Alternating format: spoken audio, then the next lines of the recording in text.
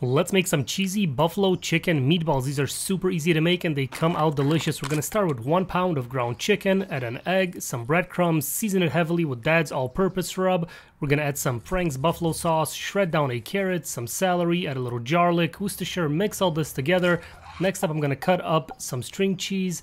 Now take about a tablespoon of our ground chicken mixture, put your string cheese inside, roll these up, and your meatballs are ready. I like to cook these on a small wire rack on the egg, indirect heat about 275 degrees.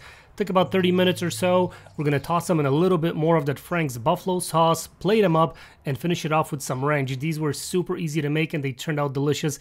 Be sure to give this recipe a try and let me know what you think.